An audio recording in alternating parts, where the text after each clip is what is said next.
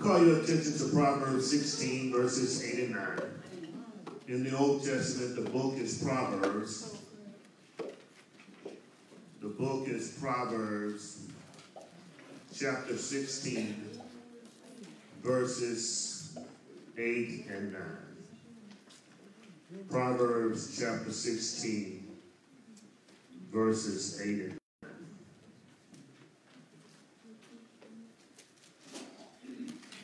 Proverbs 16, verses 8 and 9. Reading from the New King James Version, and when you found it, you will discover these words. Better is a little with righteousness than vast revenues without justice. A man's heart plans his ways, but the Lord directs his steps. Amen. I want to talk about the Lord's direction.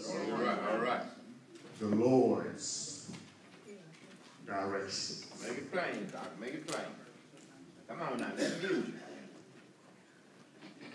it. In the closing week of the impeachment trial of President Donald J. Trump, it appeared that the Senate chaplain, Reverend Barry Black, throwed a whole lot of shade in his prayer. For you all that's over 50 years old, the word shade means that he was getting down on them. Young folk already know that when you're throwing shade, you're throwing sucker punches. You're throwing punches to someone when they're not really expecting it. All right. So the news reporter, the internet is buzzing with the preacher who has made history again. You know, every now and then the preacher has to make history. All right. Every now and then a preacher will tell it just like it is. All right, every now and then. And it will impact the whole world. All right. Pastor Barry Black, Chaplain Barry Black, said the words in his prayer. You know, when you're on the Senate floor, you don't just pray as you want. You have to pray from a written script. In the president's inauguration, you have to pray from a written script. But the good thing about Chaplain Black, he prayed from a script that he had written. And he said in his prayer, Lord,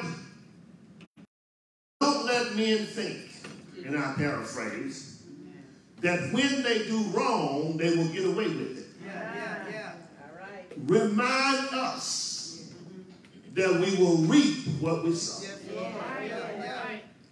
You do know that it seems like his prayer was like bouncing ping pong balls, because those in attendance and those that voted paid little or no attention to it. But we serve a God who sits high. He looks low. And nothing is gone unseen to our God. You may be a little confused right now how God letting these carry-ons carry on. But the God we serve, He sees everything. He knows everything. He knows what you're doing before you even think to do it. Because He is the omniscient God. He knows everything. Thank God for preachers who will really call out sin. That's right. Thank God for preachers who won't let it go any old kind of way. Thank God for preachers who will stand on the mountaintop, stay on the wall, and tell men who are dying in their sin that there is a day of reckoning. All right. Thank God for preachers who will call out those who have a lifetime in the Senate, making sure that we don't have proper health care. But I believe when you vote for health care, you ought to vote for your health care as well as the U.S. Senate's health care. You ought to be one who is voting for the United States health care, and your health care ought to be the identical same as the one you vote. All right. And I just believe that when you go through life and you have a lifetime appointment and you're sitting in a seat that you're in your 90s, you ought to give up that seat and give it to some young person. But I serve a God who sees everything. God is seeing who's patting each other on the shoulder and shaking their head. On this side. God is seeing who is pointing the finger and dapping in stuff and shaking and running and hiding their hand. God sees everything. Brother, you may get away with Brother Miles, but you won't get away with God. God sees everything. He knows who starts confusion. He knows who lies and said he told the truth. He knows who is playing around when they ought to be serious. The God we serve sees and knows everything. Yes, sir. Because he's an omniscient God. Your boss may be mistreating you now, but don't worry about it. When God shows up, he's sure enough going to show out. And when they do it in the dark, God will always bring it to light, and God will shine a spotlight on mediocrity. That's why as we enter into a new year, I say to those who walk in the door of the New Beginning Church, whatever you do, always get tied up in excellence and put aside mediocrity. Yes, Lord. Because excellence shines a spotlight on mediocrity. Yes, sir. Reason why folks are upset because you being blessed, they're upset and they say stuff like, well, you know, everybody's able. You ought to tell them, you sure right, everybody's not able. But the God I serve, he's the able God. You know, you driving what you driving and you just living where you live, you being blessed of the Lord, you're not throwing shade on anybody, you're not bragging about anything, and somebody will come up any time of the day and talk about, I remember when you were broke, busted, and disgusted. You tell them the last time you saw me broke, busted, and disgusted. That was my last time. Because the God I serve, Psalm 24 says that the earth is the Lord, and the fullness thereof. And they that dwell within, all of it belongs to the Lord. That's why we have to be good stewards. We have to be good stewards and follow God's directions. We have to be good stewards and follow the Lord's instruction. We have to be good stewards and make the best of God's resources that we can ever do. That's right. Lord. Don't find yourself on planet Earth living and think you're going to live from now on. All right. The world has been shaken. The world has been shaken by 9 people falling out of the air in a crash and no one living. The world is not just shaken because of Kobe Bryant being on board. He just called attention to who God really is. That's right. The world is not just shaken because 2 13-year-olds went down in a crash. The Lord is calling our attention to who God is. That's right. Every person on board ought to be valuable to us and ought to be valuable to God. And because they are valuable to God, it reminds us, don't take any minute for granted when you're dealing with your life. Because it's really not your life. It's the life that God has granted us with just for a moment in time. God has given us this life for a moment, and you need to make sure that you make a legacy, create a legacy before you leave here, because when you're dead, your legacy discontinues. Whatever you haven't done when you're dead, you're out of here. Now, I said it's a great thing when preachers stand flat-footed and tell the truth. But there is, and there are, some lying preachers.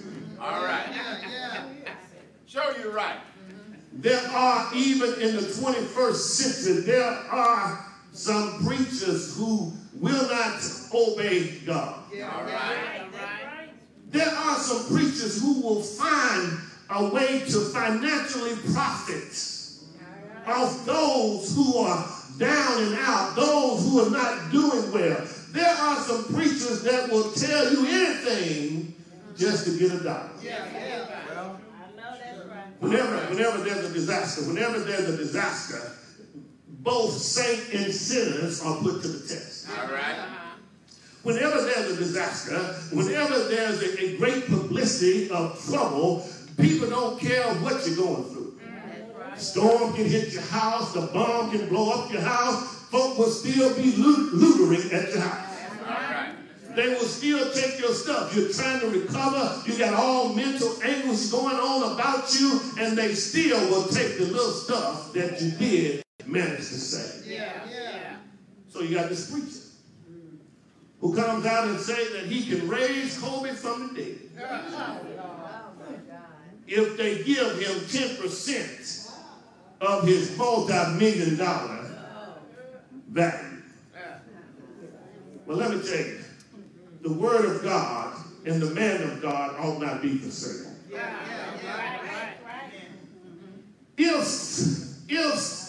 If you have the ability to do something great on behalf of somebody else, let the Lord bless you. A price should not be put on everything. Preachers ought not get, I'm about to mess up, but they ought not receive money for everything. All right. And certainly preachers ought not be lying on what they can do for a few measly $100 million. So if he gets tempted and he drags God into it. Anytime you hear a person talk about 10%, even when you go out to eat, they don't ask for 10%. They ask for 15, for 20, for 25, 50%. They ask you, and I just kind of put my own amount of value in there. I appreciate you based on what service you have given.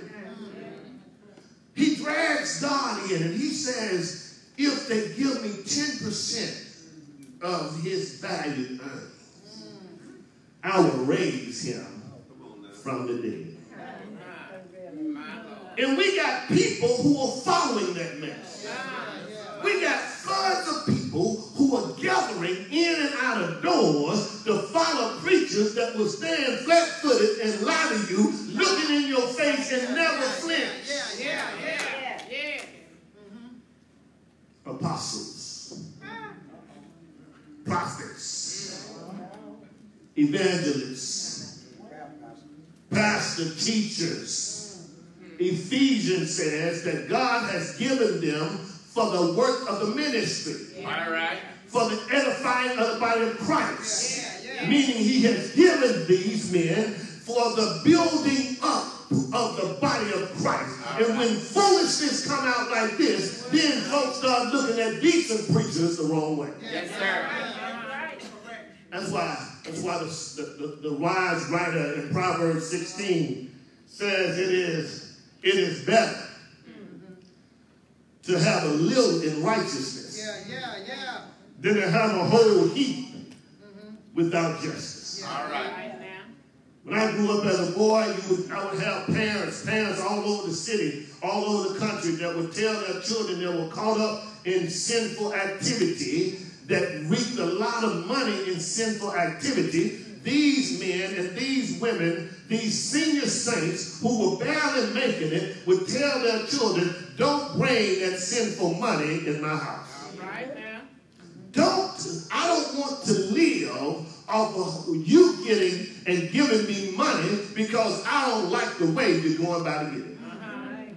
That's what it says in this text. It says, it's better for you to live off a little bit and walk with God in righteousness than to have a whole lot of income, a whole lot of revenue gotten in an ungodly way. We ought to look. We ought to act. We ought to carry ourselves in a godly way, and we ought to gain stuff in a godly way. All right. Because if you lie to get it, you're going to lose it. That's right. If you cheat to get it, it's just a matter of time. It's going to flee from you. But when you gain gain it in a righteous manner, when you get it in a righteous way, then God has a way of blessing the little bit that you have and making it much. We have to take directions from God. Young people never get caught up in get rich quick schemes. Because if you get it quick, it's going to run away quick. There are only a few things that get rich quick schemes can get you. Number one, it can get you killed. If it's too good to be true, guess what? It's not true. Number two, if you get caught up in a get rich quick scheme or whatever you get caught up in, not only will you get you killed, it'll get you in jail. And if you know like I don't want to go to jail. They don't treat you right in jail. I've had my share of peanut butter and sometimes jelly sandwiches. I don't want to go back down there anymore. The big hotel down there on 1201, I don't want to spend any more time in that place. The place down there, the hotel that's in the backside of Fort Bend County, I don't want to spend no more time there. I've had my share. And Deacon African testified he doesn't want to go back there either. I've had my share. The songwriter says, I've had my share of ups and downs. It's all right for me to be down, but I don't want to go downtown anymore. If you get caught up in a get-rich-quick scheme, you're going to find yourself dead, you're going to find yourself in jail, or you're going to find yourself with the wrong folk. Yes, sir. And whenever you find yourself with the wrong people, they have bad influences on your life. All right. Forget whether he's tall, dark, and handsome, if you're living for the Lord. I told you on a regular basis, you better leave Mr. Tall, Dark, and Handsome alone and hang out with Mr. Short, Red, and Wrinkled sometimes, simply because God has called us to live in righteousness. All right. Oh, man, look at how she's shaped. You better check out it on the inside. Investigate the inside, because once you get hooked up with somebody, it's the inside that's going to keep you together. Amen. Married couples, I ask the same question to every couple that comes to get counseling, premarital counseling. I ask the same question. Why y'all want to get married? Why y'all want to get married?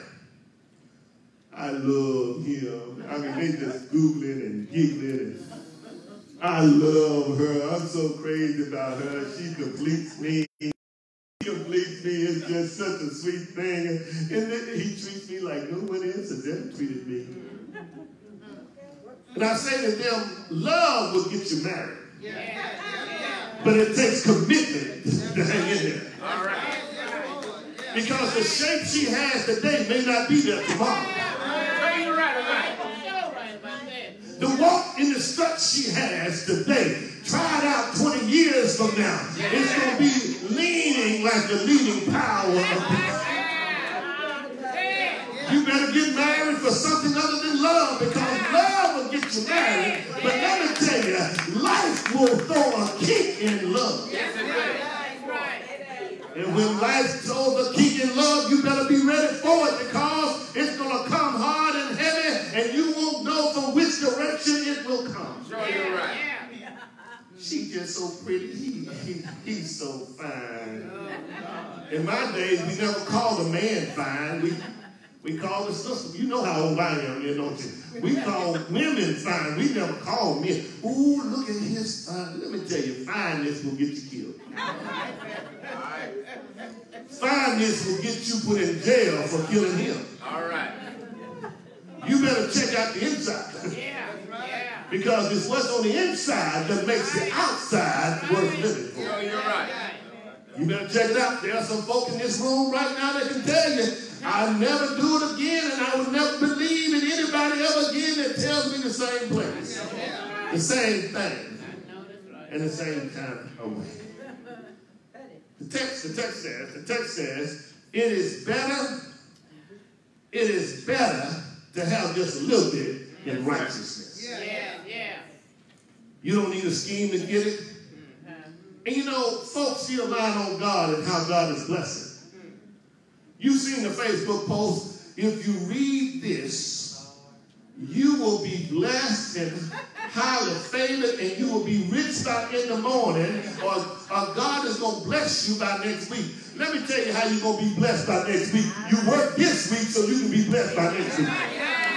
If you didn't show up at your job this week, don't look for any blessing next week. All right, show you right. The problem is we raise little boys to be little sissies because we have not shown them how to work. And now they're taking advantage of somebody's dog. We have to show them that hard work won't kill you. Hard work will make you a man.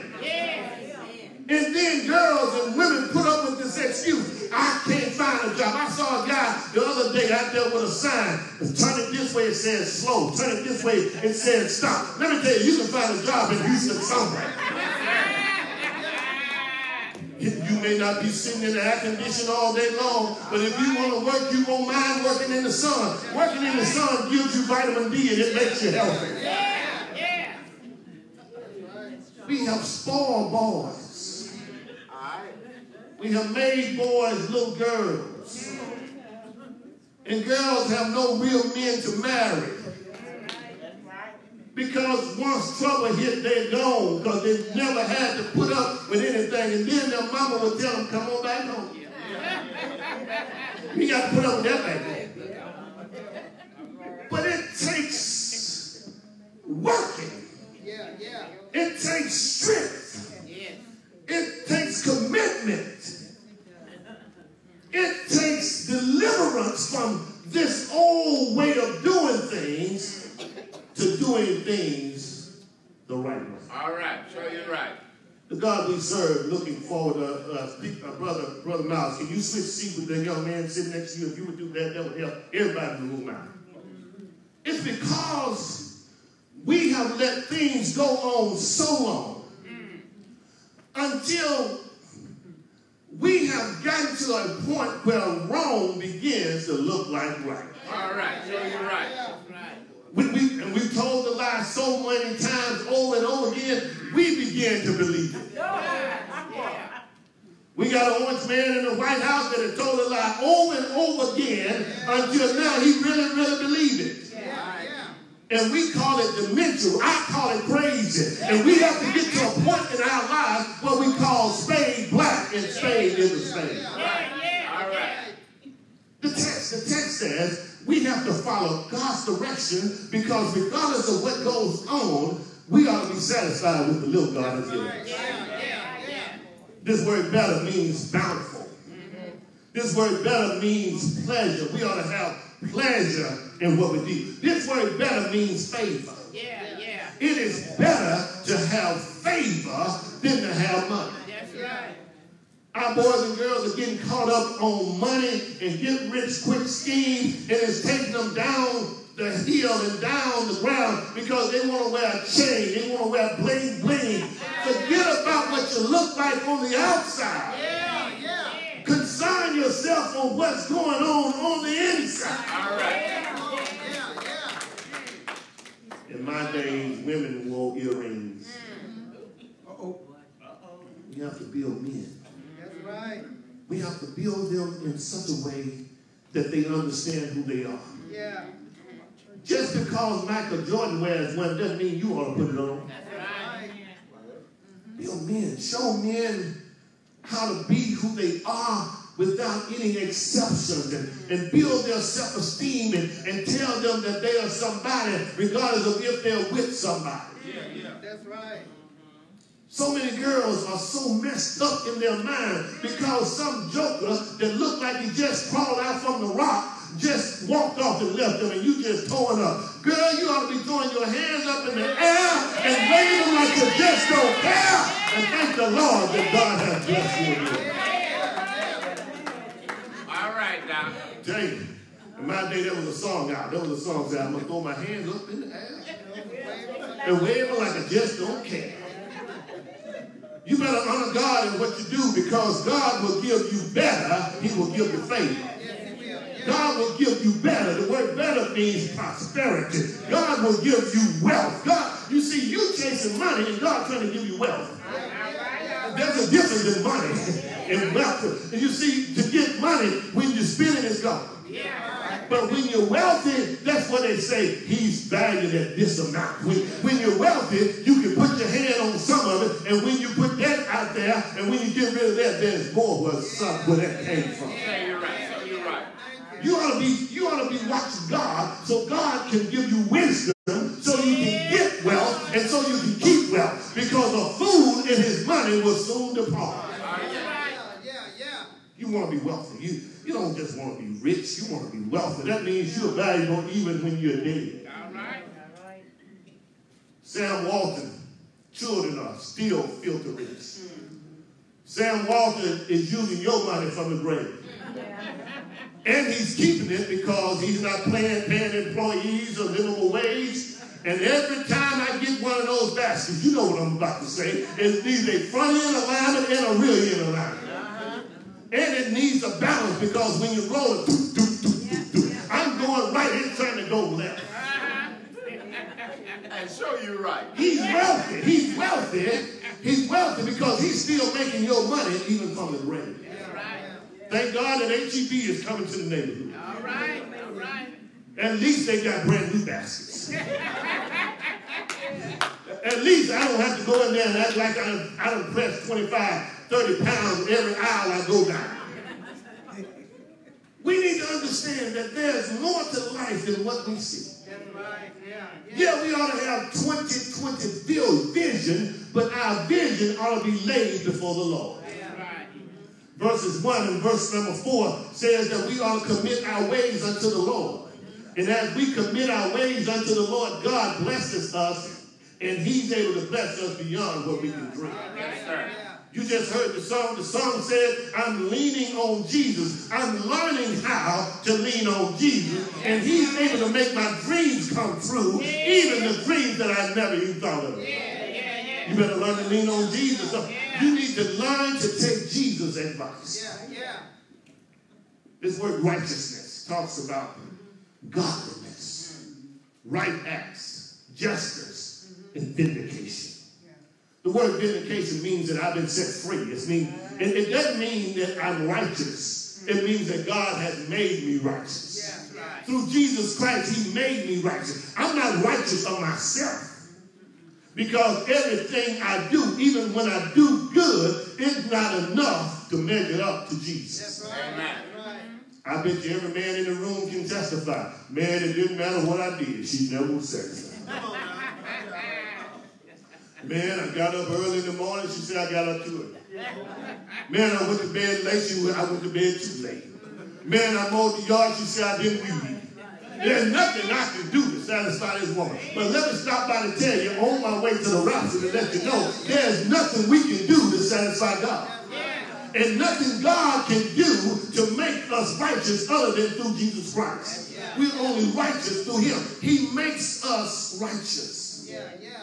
So stop making that man act like he's Jesus. Stop making him think he is Jesus. Bless him and allow God to bless you. We understand that it's God's directions that we need to take. It says, a man's heart devises his plans. A man's heart set his ways in action. A man's heart plans things. Let me tell you, brother, you ought to have a vision for your life. And if you got a woman near you, you ought to have a vision for your life, for her life, and for your life. You ought to be, young lady, ask him what is his vision for life.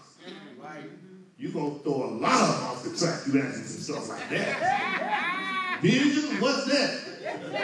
Give him a minute to Google it. Every man, before Adam was placed with Eve, God gave him a vision and the ability to see visions. Before God gave him Eve, he gave him a job. The Bible says if he will not work, if he refuses to work, he ought not eat. Now let me set the brother free right here. It didn't say if he can't find a job. It didn't say if he wasn't looking for a job. It did say if he just lazy and will not do anything, he ought not eat. All right. And sister, if he ain't going to eat, you ain't eat. No question. And you ought not be bringing home the bacon, the biscuits, and cooking it too. He ought to bring some number to the table. Yes, sir. We have to grow men and boys up to be men. And that's why women walk around here talking crazy now. Well, you know, a woman knows what a woman needs. That's foolishness. That's satanic. That's not of God. That's foolishness. That's why God said Adam and Eve. Adam and Eve. Yeah, that's why he said it.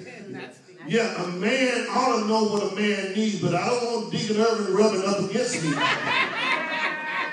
I mean, when we're working, let's work. When work is over, we shake our hands, we hug and embrace, and see you, deuces, don't want to be you. It's done, brother. You ain't got to follow me home. You ain't got to see me home in the dark. You don't have to be involved with me. Brother, we just finished the work. Yeah. Hallelujah. And that's just the way it ought to be. I ain't going to be touching all over you. I ain't going to be tapping you. I ain't going to be rubbing all over you. And then days are out when you pat them on the football field. Now, those days are over.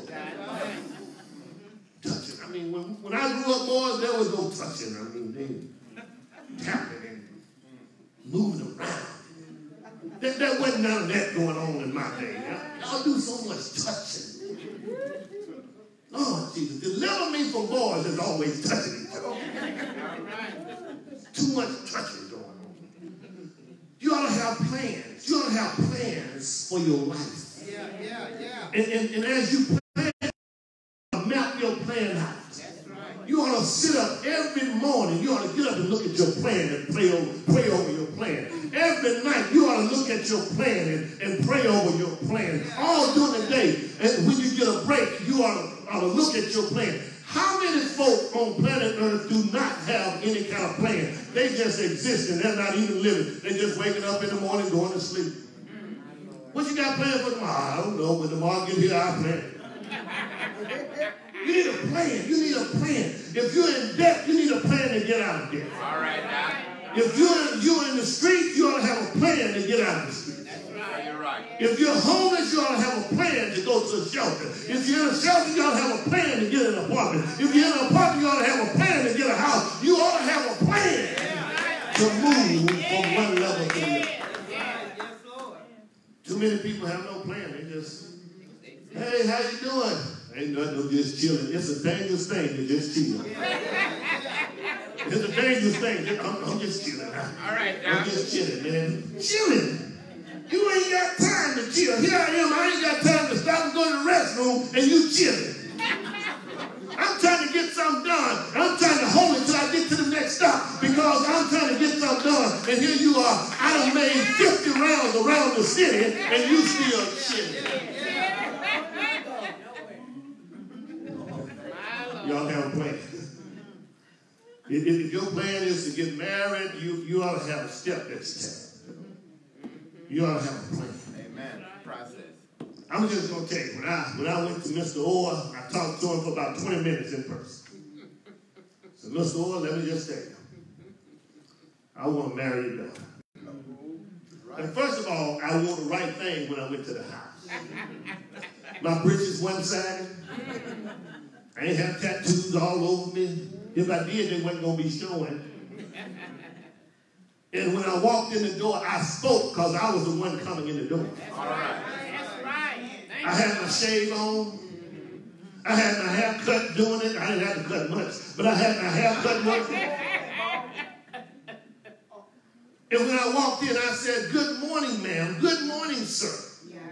And they had, because I had talked to them a few times on the phone, they had me breakfast when I got there. You see, when you know how to carry yourself and you have a plan, folk will bless you regardless of whether you deserve it or not. I couldn't fake it because that's how I was brought up. Amen. That night after the recital, you know, in the Orr household, the recital is Super Bowl. After the recital, we sit over in the corner, we talk for 25 minutes, and I said, "Brother Orr, I just want to marry your daughter." And I didn't just get up and propose to her, I asked for her hand in marriage. And during that conversation, I made him some promises. Brother or deacon, or if you allow me to marry your daughter, you will never have to worry about anything ever again from this daughter. You don't have to worry about her car running. You don't have to worry about her getting in and out the house safely. You don't have to worry about whether she's going to eat every night. Matter of fact, she eats 3, 4, 5, 6 times a day now because I made that promise, I guess. All right. What happened to the men? Yeah. Who could promise daddy that daddy, you don't have to worry about anything from this day forward. And before he reached his death, he said to another son-in-law and myself, I want to thank y'all for taking care of my daughter. Amen. Thank you for keeping your promise. Yes. He didn't have to go through this motion of, now look, I raised her and you ain't got to raise her, and if you don't like her, you can bring. He didn't have to go through all that whining with me. We need men who are going to be men, who have a plan, who women can follow. And women, we need you to choose a man who you can follow, who be followed for you to follow him. You're right. You can't just go and pull him out the air. And that's what sanctified women do. You know, they get so holy until the Lord is going to send me somebody. I'm going to go buy my dress right now. And the first thing that drives up, oh, you must be from the Lord. You got to have a plan. You got to have a plan. You got to have a plan. And you got to have a plan that will line up with God. And you take your plan and give it to God, and God will bless it. Take your plan. Take your plan and take it before the Lord. Women ought to have plans. Little girls ought to dream of being something special even when they're small. Yeah. Regardless of how old you ought to want to be 3, 4, 5 things before you get grown. Yes, sir. And then you narrow them down as you see what your aptitude is for those things. We got so many boys that want to be football stars. Can't run a ball without whining. We got so many boys that's going to take LeBron James' job and can jump this high. We have too many people who are going to be the world's greatest soccer player, but they don't want to practice. Say it. We have to know that work comes and sacrifice comes before the blessing. That's right. Education comes before the blessing. Stick-to-itness comes before the blessing. Too many young folk talking about, oh, I got a good job. Girl told me the other day, I got a good job and I can give you one. Like I need a job. Like I need something else to do. I got a good job. They got me 401k. They got me a retirement plan. They match 6%. They got medical plan. I don't even have to pay for the medical. It's a good job. I said, girl, that's a good job. You land a good job. You need to make sure you're there. And before I could finish what I said, she said, but I ain't going to be there for 2 years. Best job she's ever seen. But she's not going to be there but 2 years. She said, you know us millennials, we don't stay anywhere long. And I said, your money will never be long. Your benefits will never be long. And then the first time the boss man says something you don't like, I'm gone. I ain't got to put up with that. You sure right. You sure right. You right. Yeah, you're right. Hallelujah. Trouble that I don't have to put up with. Trouble don't last always. God wants the man's heart to devise a plan. You need to devise a plan. And when you devise a plan, present that plan before the Lord. And the Lord will direct your steps. When the Lord directs your steps, he doesn't just launch you into the blessing. He shows you the steps and the maneuvers and how to navigate through the blessing. See, we have to go through the process. The problem is we don't want to go through the process. Everything has a process. Babies are not born at the time of conception. Some of them take 9 months. Some of them take 6 months. Some of them take 8.5 months. The bottom line is there's a process that everybody got to go through. And let me just plug this right here, right in here. It doesn't matter how you conceive. Every baby that God has given is straight from God. And every baby is special to God. Whether you're married or not, it is special to God. Now, let me tell you what I didn't say. Let me tell you, I said every baby is special to God. All right. It's a blessing from God. Now, I didn't say just go out there and do what you do. You want to stay with verse number 8 and stay walking in the privileges of God. All right. And if you mess up, don't let old folk talk you down. They messed up too. And when you messed up and you fall off the horse, get back on the horse and ride again. We as a church have to stop cutting folk up and cutting them down because they make the same mistake or different mistakes than what we made. Devise a plan. I don't care if you retire, you ought to have a plan. All right. You ought to have a death plan. You ought to have a plan so folk won't be fighting when you leave here. I mean, these good little children you got now, they'll turn the church inside out when you go. Fighting over $2. Fighting over who's going to stay in the house. Fighting over who's going to drive the car. Fighting over who's going to carry the keys. Fighting over who's going to make a decision at the place of the funeral home and at the place of the church.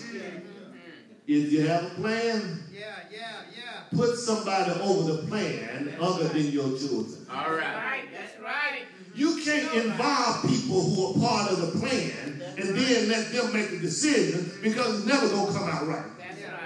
But when you put a third party involved, a great third party, you may have to pay the third party a little bit. But you're out of here anyway. You ought to have a plan. You ought to have a plan. You ought to have a plan. Every person ought to have a will. Every person ought to have a will or a pre-need policy, insurance or something. You ought to have a plan. And put that plan before the Lord. And then you can't just put the one you like the most at 50%. All right. Because the one you like the most may not be the just one. Come on now. May not be the righteous one. Be real with yourself. Be real. I'm just counseling right now. This is sweet. This is on Sunday morning. There's no chart for it.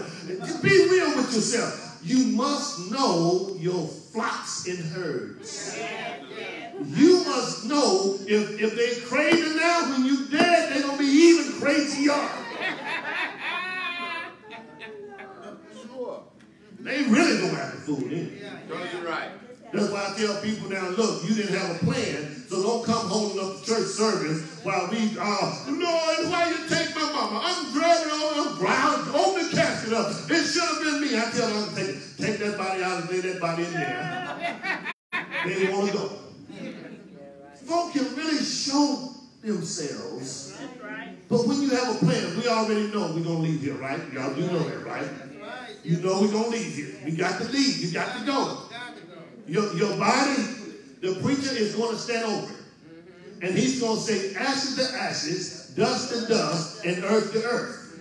My dear brother and sister is no longer with us. We are depositing this body back into the ground from which it has come, and we're looking forward to the general resurrection, where Jesus of Christ cracks the sky, and the dead in Christ shall rise first, and those of us who remain will be caught up to meet him in the air. And then he's going to turn to the other preacher and say, now you do the benediction. And after the benediction, he's going to say, well, you know, you all ran red lights because you had a police escort coming here. And you were able to run stop signs and red lights. We don't have the police with us when we're going back. You need to stop at every stop sign and every red light.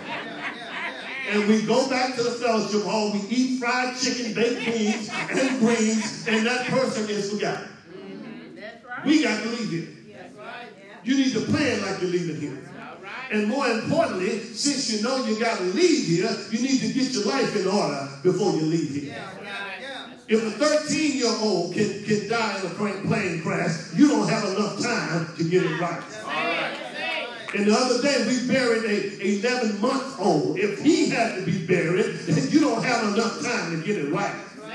Today is not promised. Even today is not promised. We got a plan, all right. We got a plan to watch the Super Bowl today. That's the extent of our plan. We have to have a plan for our life, because at the end of the day, the Kansas City Chiefs will not be on your agenda and you will not be on theirs. San Francisco 49ers, have they dropped off anything at your house lately? You need a plan for your life, not a plan for other folks' life. We get caught up in conversation about who's going to win the Super Bowl. The Super Bowl really means nothing to me but entertainment. What means something to me that when I'm out of here, my family is well taken care of. Nobody has to take up any money. Nobody has to give this and give that. It's because we have a plan. And when we have a plan, we put that plan before the Lord. This word Lord is Adonai. He is the great God, the master.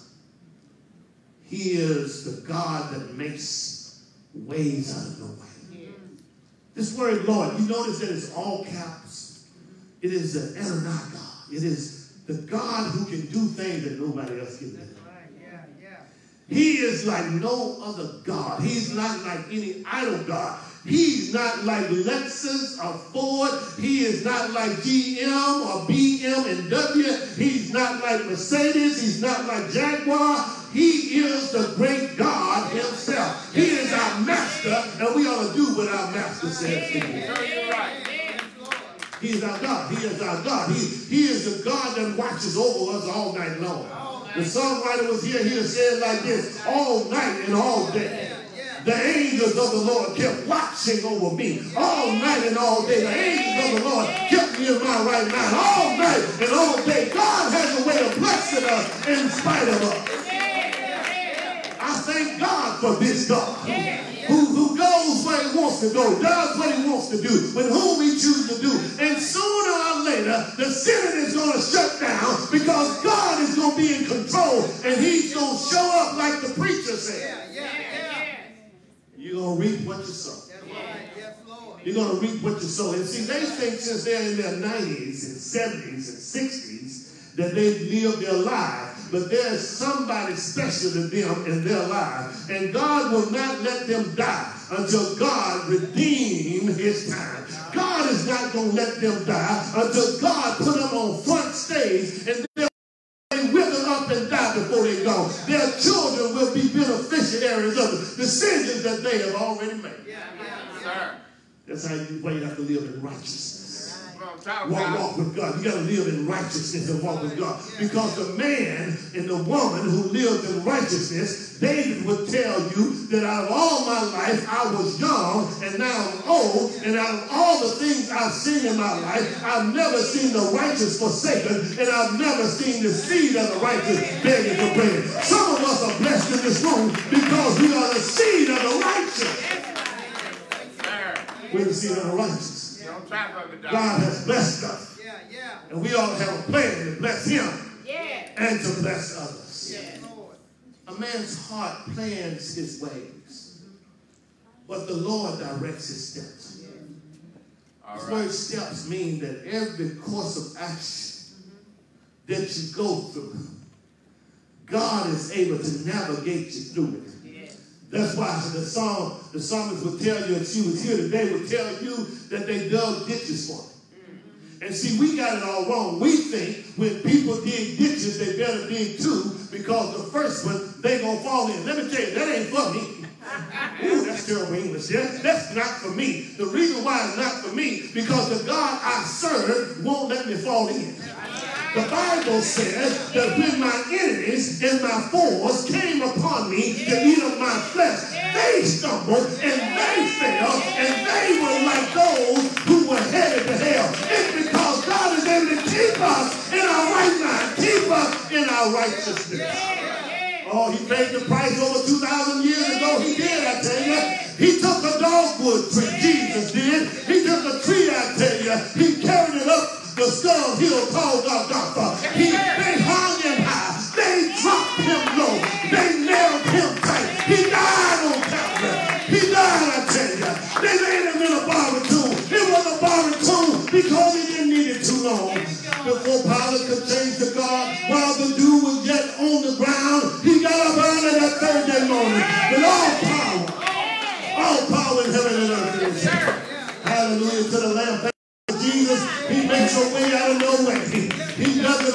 over again.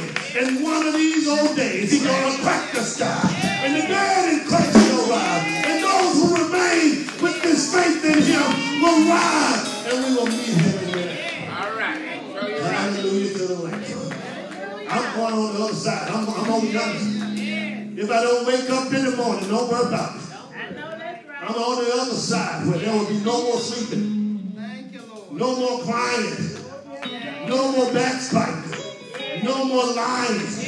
I'm going to a place of no more arthritis, no more strokes, no more heart attack, nobody mistreat me. I'm going to be forever with the Lord. Hallelujah to the Lamb. I'm going to spend my time with the one who died for me. It has set me free. Yes, sir. The door of the church is open. Amen. The invitation is extended. Yes. You ought to come to Jesus. Amen. It is that Jesus who has made us who we are. It is that Jesus who directions we ought to follow. Yes, yes, yes. He died for us over 2,000 years ago. Sure, you're right. He rose from the dead. Yes, he did. And he's still making a way out of nowhere. All right. Thank God for Jesus. In the midst of our failures and our frailties, he keeps on blessing us. Yes, sir. Thank you. He keeps on making a way. In the midst of our mistakes, in the midst of what we didn't mean to do, he keeps on blessing us. Thank God for Jesus, for the Lord, the Master, the one who is Ananias God. He keeps right on blessing us. If you're here today and you've never received Jesus as your personal Savior, this is your moment. You can come to him right now. You can meet Jesus. In the departing of your sin, you can get to know him. Yes. The door's open, the invitation is extended. If you've never met Jesus, why don't you come and let us introduce him to you. If you're here and you're in between church homes or you don't have a church home, why don't you come? I recommend this one where Jesus is the center of attention and he is the main attraction. The door is open. Will you come? If you're here and you're struggling with sin like all of us are, why don't you come and let the church pray with you and pray for you? The door is open. Will you come? Come to Jesus just as you are. Don't wait till you get it right. You can't get it right. Come to Jesus and let him get it right for you. The door's open. Don't wait till next Sunday. Next Sunday is not promised to us. You only have right now. The door is open. Right now. Come to Jesus. Come to Jesus. He will save you. He will save you. He will save you. Just now. Just now. He will save you. He will save you. Father God, we thank you for this privilege. We thank you for your directions. We thank you for your wisdom, knowledge, and understanding. We ask you to bless us, Father God, as we have come before you. Bless our lives. That we will have plans. That we will put our plans before you and allow you to bless them. We thank you now in Jesus' name. Amen. Thank you. We thank those who joined us by live broadcast. Thank you for joining us here at the New Beginning Church, 4251 Schurmier Road. If you're ever in the Houston area, please come by and visit with us. We'll be glad to have you, and you will be glad that you have come. If you want to donate to this ministry, you can do so by our Cash App. Our cash tag is #NBC Souls. #NBC Souls. Thank you again. God bless you and God keep you. I want to thank God for who he is and what he has already done. We serve the anointing.